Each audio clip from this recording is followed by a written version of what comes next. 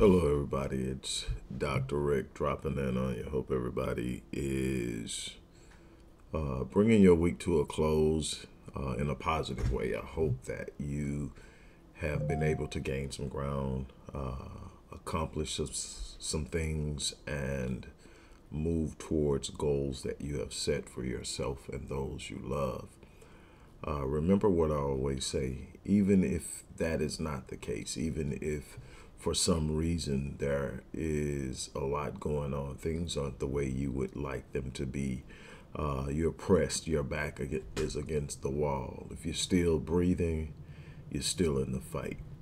With that being said, man, I'm going to move right into this. What I'm about to do is talk to you about something that I have talked about for some time. Like I said, the things that I talk about, whether it's about African American, adolescent, young adult male violence, whether it's about intimate partner homicide, whether it's about depression and mental health, whether it's about mass incarceration, and I can go on down the line, the racial wealth gap and all of that. If you look back over time, you'll see that I've been talking about it. I've been writing about it. I've been lecturing about it. This isn't something new. I'm not riding some trend rave. I'm pushed by passion and purpose. And I've been doing this for years. My adult life and a part of my teenage life has been given to being an instrument of information, knowledge, and solutions to the enigmatic issues that plague the Black community. Whether I'm well received, rejected, assaulted, or whatever, I've been consistent, and that's the one thing that can be said. You can say what you want to about me, but I haven't wavered. I've been consistent. My passion is true. My love for my people is proven, and I will continue to do this. And one of the things, out of all the things that I mentioned, that I've been talking about for as long as most of you have ever seen me, is the agenda on deck to feminize the Black male image and to taint Black masculinity. And I've talked about it, I've written about it, I've given you the insight on it.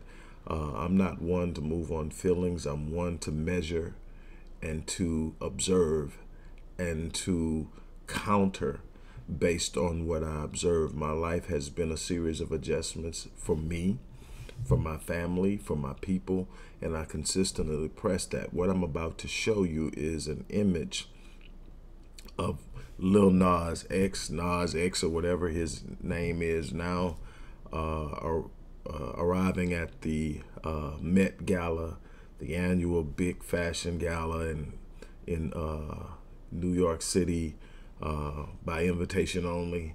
The who's of the who's get to go, and the way he showed up became a thing. And my thing is, this isn't about his homosexuality. Those who have followed me for any time know how I feel about the impact of homosexuality on the Black population, but I also know that I love my brothers and sisters regardless of their sexual orientation. And so this isn't about that with me. It isn't so much about him as it is the caption on this picture. And I'm going to talk to you about that as soon as we take a quick look at it. It's in the thumbnail, but I want to show it to you during the video so you can actually see it. So here, take a look at it.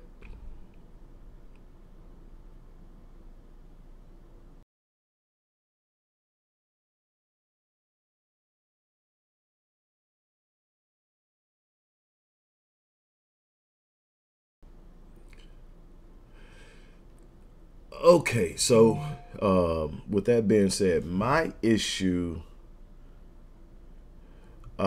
isn't, like I said, with his homosexuality, because I can respect a person in their homosexual situation when they are behaving in their homosexuality the way I behave in my heterosexuality. I'm not walking around saying, man, I need a woman, I need a woman, I need a woman. I'm heterosexual. I am who I am. I'm living my life. I'm being me and who I am and in my truth. And what I am and how I move will ultimately be observed and people will understand. I don't have to scream it. I don't have to yell it. I don't have to put it on a poster board. I'm living my life, and what I do in my bedroom is just a part of that life in entirety. My problem with this picture isn't that, because what's going to happen is, and we've been trained to defend assaults on us from a number of different directions, and this assault on black manhood and on black masculinity, the attempt to feminize black manhood, it's constantly praised by blacks because we've been trained, well, that is artistic expression. It absolutely is artistic expression, except for when you sit up and say, gentlemen, take note on how you. So in other words, he has now become the representation of black manhood. This isn't the first time he's been used for that. He's been used for that consistently since he came out. He's been used consistently as the measure of manhood and as an image of manhood when he is not the representation of black manhood. He's not the representation of black masculinity. He's not the only one. Even, and see, he is openly gay. So there's a difference. Now, that this would not even have drawn my attention if the caption on that picture said, now queens, this is how you show up at the Met Gala. Would have had no problem with that, because I would have taken that as him being a representation of gay men who are on the flaming side. Because you got gay men that you would never know were gay. Then you got outwardly hot, flaming, gay, highly effeminate men who are gay. And when you say that queen thing, normally that's what you're talking about, unless you're, again, talking about transgender. There's so many different elements of this, but I'm talking specifically about this. But the fact that you refer to a person who is presenting every little piece of femininity they can muster up in this presentation, and that's who you choose to tell men, this is how you do it. No, that's not how you do it. That isn't the representation of manhood. That is not what a man does. And here's the reason why. Why you can get women to celebrate that, why you can get women to co-sign it even, you'll never get women to follow, to trust, to defend. They're cool to hang out with. They're fun to be around. Give them the freedom to be expressive and do what they want, but you can't lead me. I can't trust you to protect me. Well, then that's a problem when we are using this image as the standard. And there's this thing that's going on where we are literally, and it's been going on forever, the feminization of the black male image. And whenever you hear me say the feminization of the black male image, I'm not talking about effeminate behavior amongst gay men. Predominantly, I'm talking about when a heterosexual man is put in a position that feminizes him. But in this instance, because the reference to gentlemen refers to men, and then it is implied that, hey, this is how you should be doing it. No, that's not how a man is supposed to be doing it. That's how a gay person who is attention whoring does it. Now, again, be as expressive as you want to in doing your thing. But what I can tell you is, if you get a black man and he expresses his masculinity in a way that is obviously masculine, or maybe even exaggeratedly masculine, he's a thug. But when a black man expresses himself in a way that's overtly feminine, he's the standard. And while it seems harmless, that's because we don't understand how things work. That's another thing that I've constantly told you. That's one of the things when they say what they have to say at my memorial. They would talk about how much I was concerned with the fact that blacks did not understand how things work.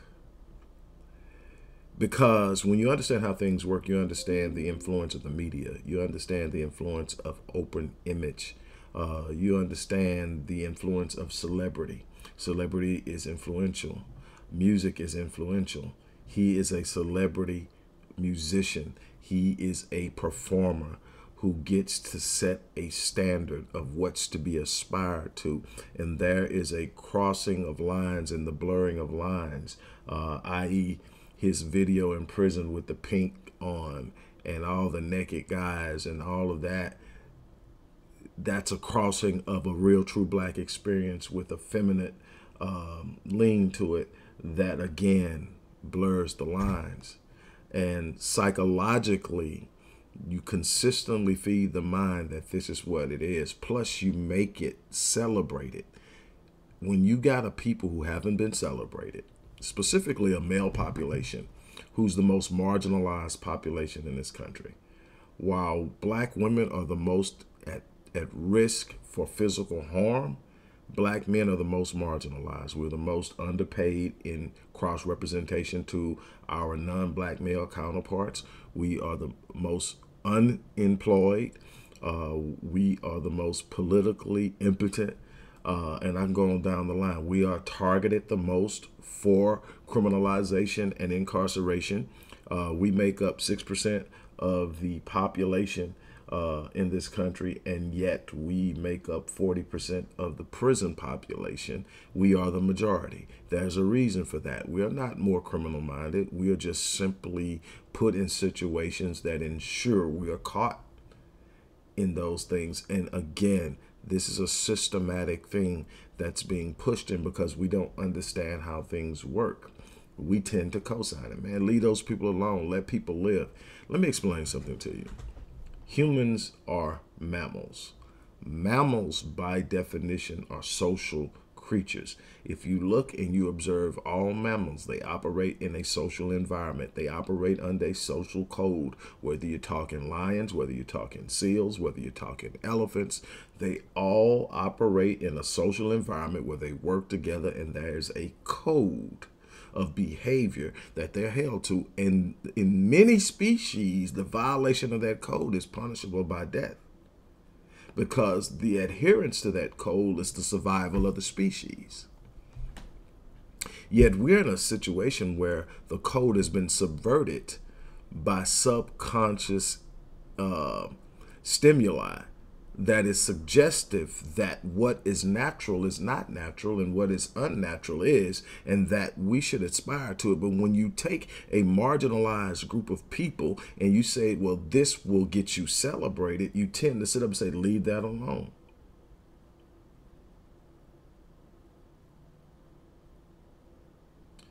Then you talk about the situation in which you have black heterosexual males and they are being feminized. How many of Hollywood's leading men have been put in roles where they've had to wear dresses? It's entertainment, but how many? And then the counter argument for blacks is always, but they.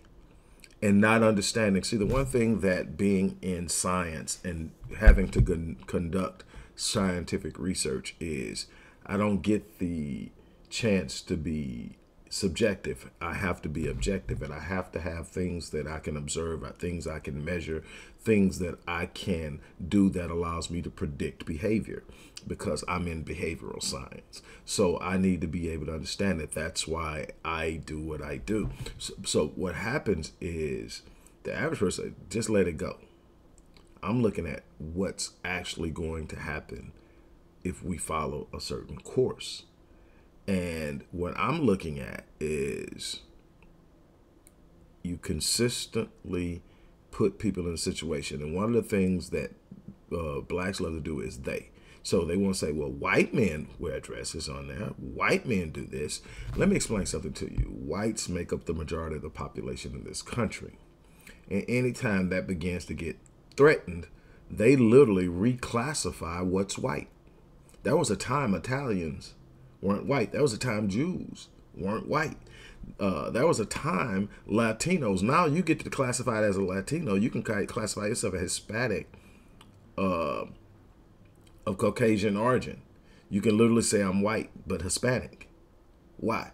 Because, and you know that there are certain people that will do that solely for the purpose of being classified as white. But what they're doing is they're trying to give up their numbers. And while that's artificially exaggerated, it still gives the impression of the majority population. The truth of the matter is they're not procreating at a rate that will allow them to sustain their majority population indefinitely.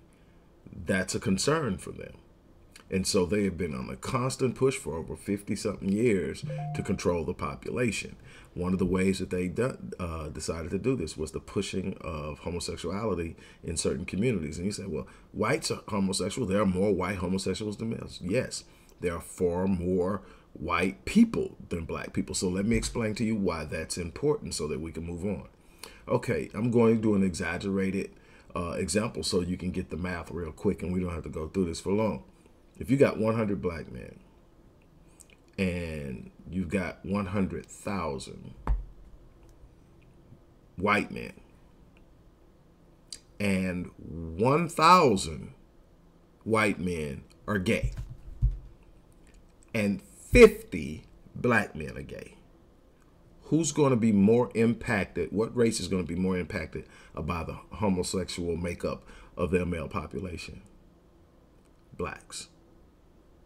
Because we don't have the numbers to have that many people. So, and I exaggerated the numbers, but half of our men, 1/10 of theirs, no, 1% of theirs are homosexuals, 1,000 out of 100,000. 1% of theirs. And they're far more gays than the 50 we have. But the 50% is cataclysmic. But see, it's not just the agenda to feminize the black male population. Because in the feminization of the black male population, you lose your strength, you lose your stance, you lose your ability to intimidate when necessary those who oppose you and your people. You become unfeared. And the one thing that the black man needs to be is feared. Not feared in the sense that he's going to rob you. Not feared in the sense that he's finna break in. But feared that if you mess with black people, you're going to have to deal with the black man.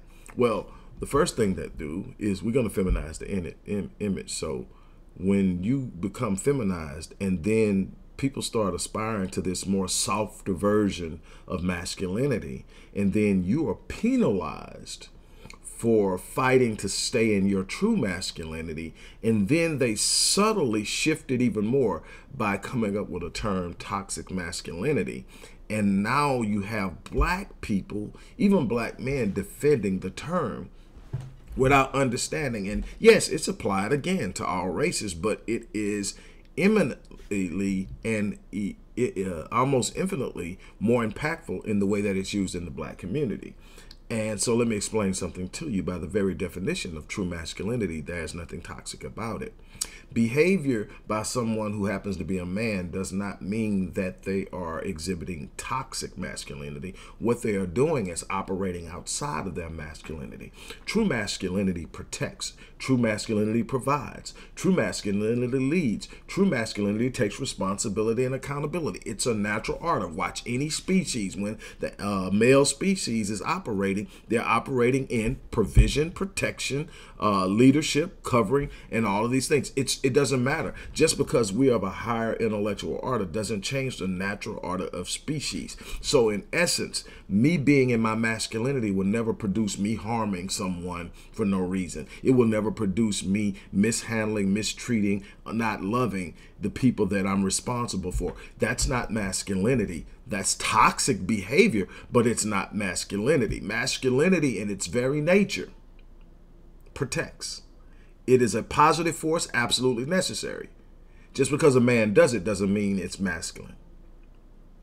And so we have to be careful how it's done, because what happens now is, because we haven't checked it, now because we've got toxic masculinity, which is a misnomer, but we've got toxic masculinity. Guess what happens? Anytime a black man does something we don't like, they're exhibiting toxic masculinity. Anytime a black man raises his voice, it's toxic. Anytime a black man says, you do that, I will fuck you up, he's toxic. No, he's telling you you're crossing the line. He's telling you he's ready to die to defend something. He's telling you that he was put here to do a certain thing and he's willing to die to do it. And you think it's something toxic about that. No, he's doing what he's supposed to do. But what's happening is we're softening the standard. We're softening what's expected. We're softening what's demanded. And so what happens is when you see a true man standing his thing and he's saying, look, I'll die for this shit.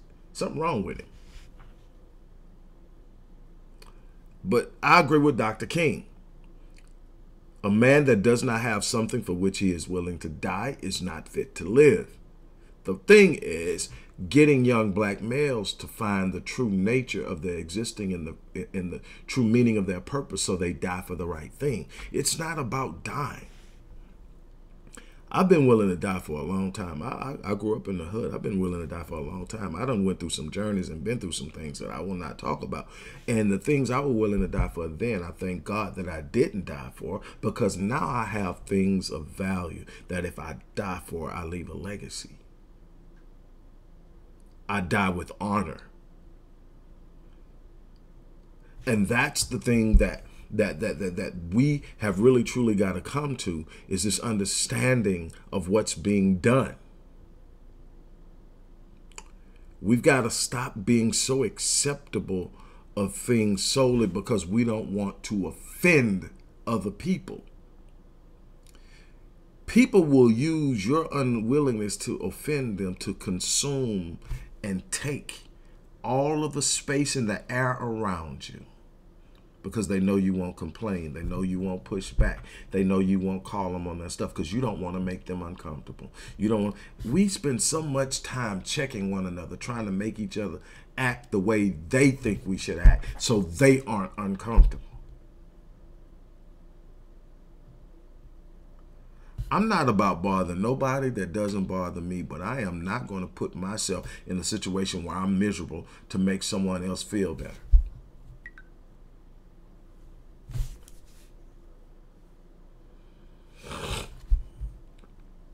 I am simply not going to do that. So then what am I? I'm going to be the best version of me. I'm going to love on me. I'm going to love on my kids. I'm going to love on my family. I'm going to do everything in my power to be a strong black man that loves on black women. At some point in time, I hopefully will end up married again.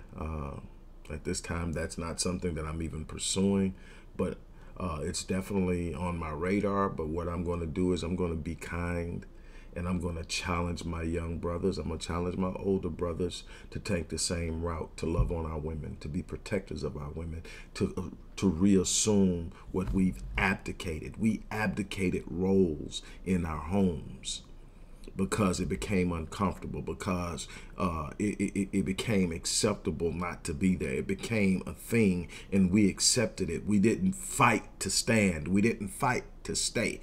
We let our egos get the best of us. I spent the last probably 20 years of my life training my ego not to be offended. Even when I'm wronged, I won't let my it doesn't mean that I'm not observing behavior and acting accordingly, but what it does mean is I'm not acting out of emotion and I'm not acting out of a bruised ego. I'm going to do what's best.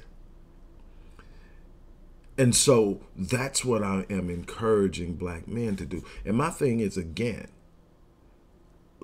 I'm not here to tell anybody who they are. Male, female, gay or straight, transgendered or anything else. I'm not here to tell you who to be. It's not my job. I'm here to give my opinion on what certain behavior does on a social level based off of my expertise. I'm here to talk about what we can expect by certain behaviors. I'm here to talk about what a certain number of people behaving a certain way will produce in our communities. Now it's up to us to take it and gain an understanding of it and do something with it.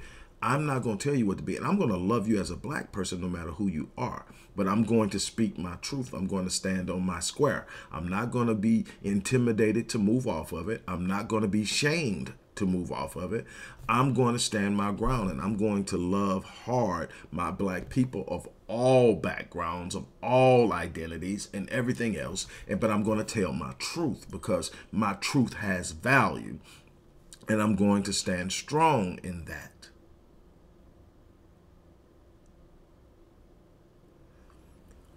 And when I see a systematic attack on masculinity, especially black masculinity, I have to call it out, and I've called it out for years. I've come under attack behind it because nobody wants to be called. My whole thing is we need black men to be strong, bold, forceful, and if necessary, willing to die to protect that which is valuable within our community. Now, we need to develop an understanding of what's valuable, because we've lost that. We need to have an understanding of what we are responsible for. That's why I created the Black Men Lead Rite of Passage Initiative. Why? Because we need to have a clear understanding of what a black man is.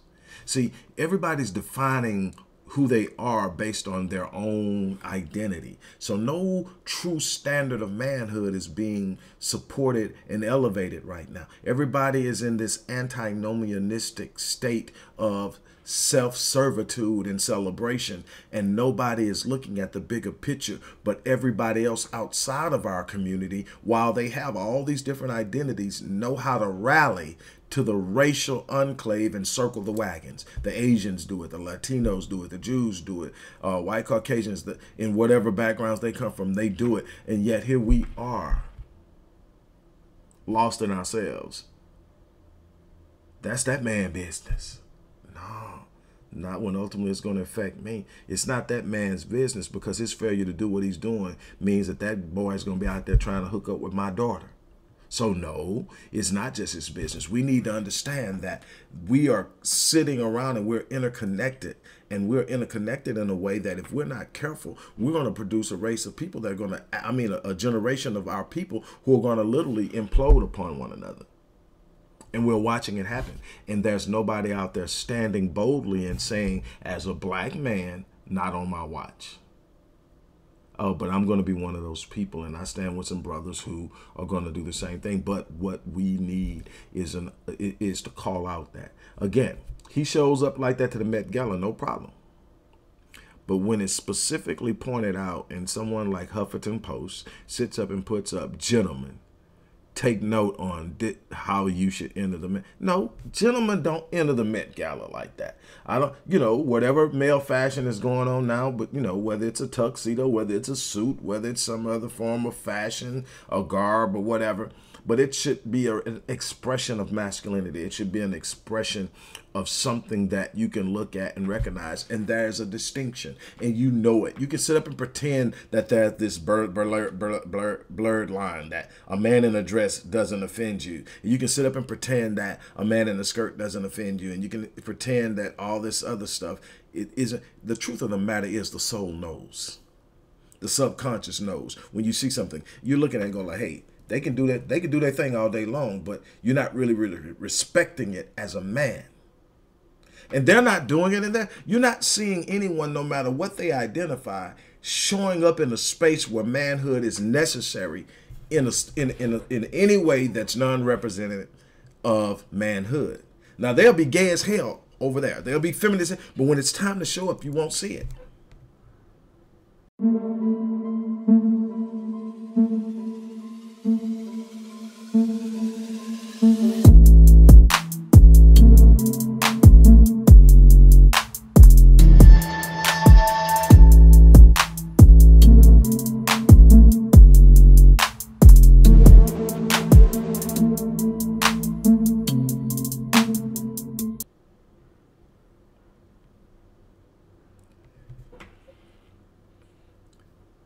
Because it's clearly understood by those who have studied this societal construct that it's cool to be that. And it'll get you laughs. It'll get you applause. It'll get you celebrated. It'll even make you rich. But it won't get you respect. Not as a man.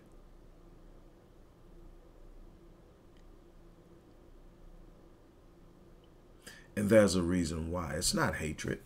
You know, they love throwing that word phobia out there and hater. And no, it's not hate. I love all my black people. I love humanity in general, but I take care of home first. I have a built-in animosity against anybody who's hostile towards me and what I love. But other than that, I want everybody to prosper. Just not at my expense. Not at the expense of the people I love. But I'm not going to sit around and pretend that I don't see what's going on and act like everything is okay to make you feel good. That isn't love anyway. One of the biggest problems we have right now is that we aren't telling people we love the truth. And we can do that without being mean. We don't have to be hostile. We don't have to be ugly. But we need to be direct and we need to be honest. We don't need to beat around the bush. We need to be very honest with people. Look, what you're doing is destroying your life. What you're doing right now is foul. What you're doing right now, the people in your life deserve better. What you're doing right now, you deserve better. You owe yourself more than what you do. We need to be honest. There's some times I've had to sit down and be honest with myself. And fortunately, I got people in my circle that are willing to be honest with me. Matter of fact, I don't have any yes men.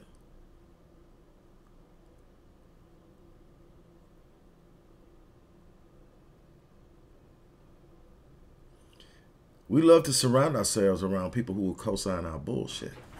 And that's the problem. We love to be around people who are going to tell us, man, that's horrible. I can't believe it. Man, you could do that if you want to.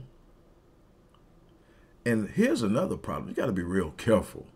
There are some people that call themselves your friend that will literally cheer you on and encourage you to press the accelerator when you're headed for that wall as a crash dummy. They won't pull your coattail. They won't say, you probably may want to rethink that.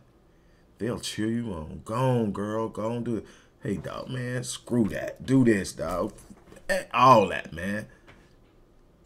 And the whole time, it's their misery that's wanting to see you miserable too. And they realize that you can't see the blessing in your life because you're blinded by something in front of you, and they just compile it and make it worse and exacerbate it. And the next thing you know, you're looking up and you're going, what the hell happened? And they're going, dog, why you do that? And you've got to be careful. You want somebody that's going to pull you aside and say, hey, look, I love you. But what you're doing right now, no, that's not a good move. Have you really thought about it? You going to be honest with me and tell me what's really going on? So somebody's going to have a real conversation with you. And that's what I've tried to do with my people for years, is have a real honest conversation about where we're at as a people. Some people don't like some of the things I say. I get it.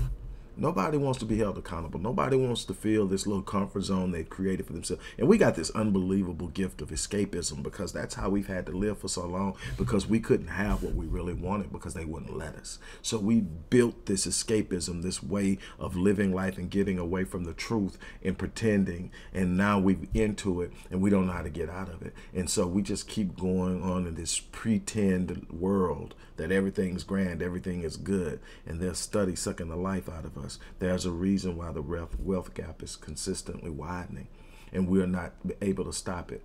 On the outside, it looks like, hey man, black people making ground, but why is the wealth gap widening? Because see, wealth is power. They'll tell you all day long your vote is power. And yet the wealthy elite, which represents 2 to 3% of the population, control everything. They literally manipulate and control policy because they manipulate and control who actually gets in office, who gets what backing, who gets all of this stuff on a level One thing that I would suggest you read is The Grand Chessboard by Brzezinski Brzezinski. If you don't know who that is, that says a lot. But you need to read The Grand Chessboard to understand just how the mind works in creating the world that you live in, that you see at face value when there's so much more going on underneath the surface. You need to start to learn and understand social science. You need to understand how the subconscious is programmed by what it is engaged in. The more I feed your mind something, the more your mind will accept it. I don't care how you feel. There's a desensitization process. There is an inculcation process. There's a process of conditioning in which you'll go from saying, there was a point in time that you can't tell me. Look, just think about the things that are said on television right now. If you're old enough to remember, be a child in the 70s, tell me how much of the television content would have flew back then. Tell me how much of the sexual content on television would have flew in the 70s.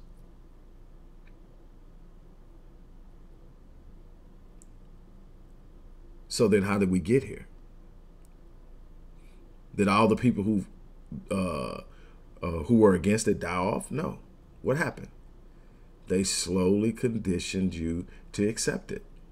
They put small amounts of it in front of you, and it made you uncomfortable, and you spoke out, and that was backlash, but throw a little more out there. Over time, what you were pushing against now just eases up, and slowly you're backed into a corner. And then you eventually just turn around and go, this is what it is. And you go, and now you're into it, and you're watching it, and you're not even offended by it anymore. And they use this over and over again. Do you realize that Adolf Hitler used the system of propaganda created in the U.S. to wage his propaganda campaign against the Jews in Germany? This isn't new, and this country is a beast at it. And then the media now has gone global, so the same games are being played worldwide. You got close to 14,000 media outlets with 6 primary owners. I'm just let that sit there. The information that sets the tone, that sets the standard, that writes the narrative is controlled by 6 people.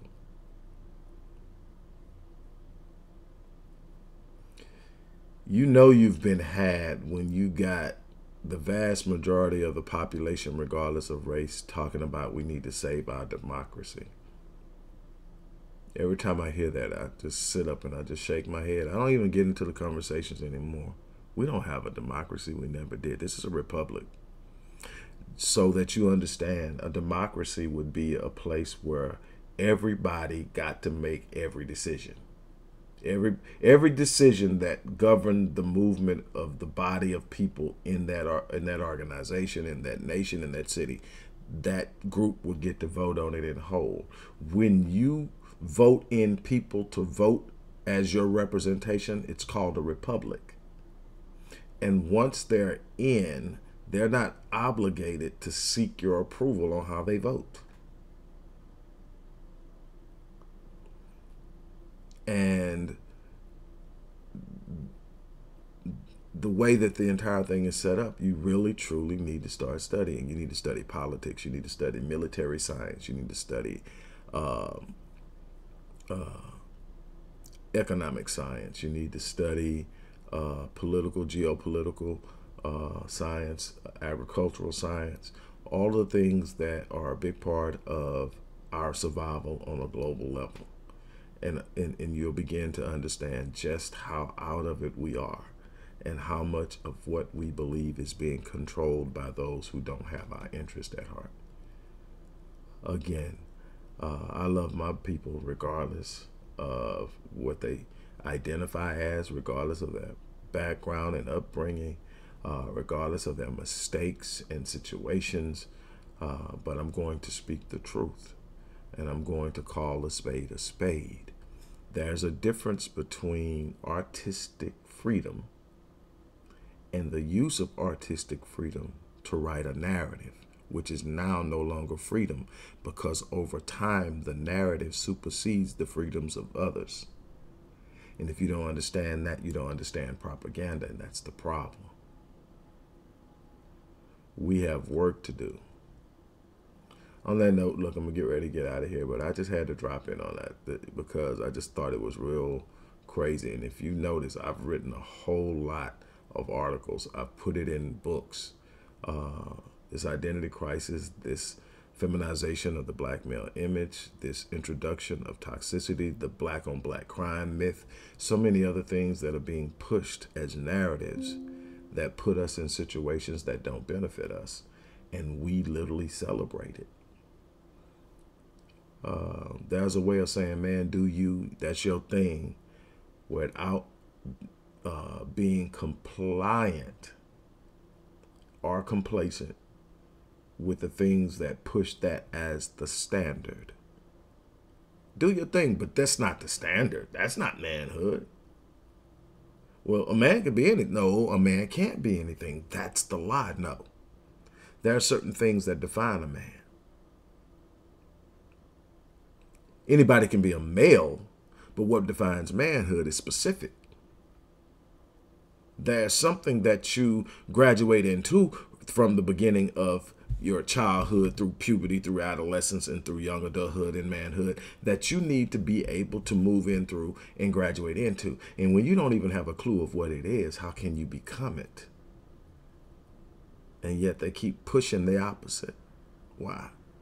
Because if we can keep black men off their game, we can keep mishandling black people no matter how fluid we make black women. And here's the thing. The more successful we allow black women to become, the less tolerant of black men they become. It's a beautiful thing, except for if you're black. Look, on that note, look, I'm going to get ready to get out of here. You guys have an unbelievable remainder of your day. Know that I love you. I love my people, and I will continue to fight and stand for my people. On that note, I'm out of here. You guys have a great day.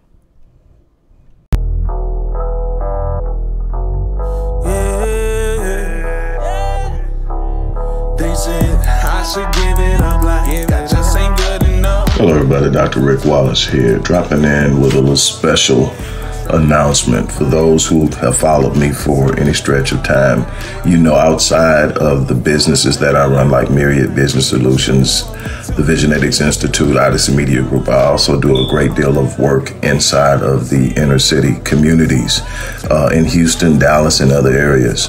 I'm asking now, as we push a fundraiser, that you support what the Odyssey Project is doing in the inner cities, especially with programs like Black Men Lead, which is a rite of passage initiative, and Restoring Ghetto's Forgotten Daughters, which is a program focused on helping young girls, but boys as well, suffering from childhood sexual abuse, rape, molestation, domestic abuse, absentee fatherhood, and so many other things.